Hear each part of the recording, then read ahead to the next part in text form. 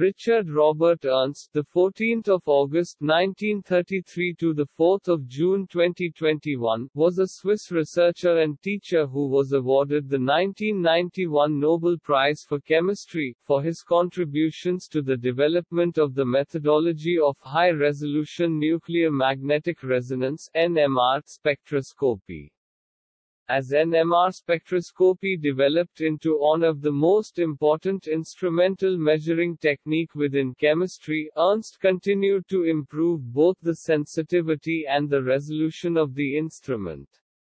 NMR spectroscopy is now applied to determination of molecular structure in solution, to study interactions between different molecules, enzyme, substrate, soap, water, to investigate molecular motion, to get information on the rate of chemical reactions and many other problems in chemistry, physics, biology and medicine. He humbly referred to himself as a tool maker, rather than a scientist. Ernst was married to Magdalena until his death. Together, they had 3 children.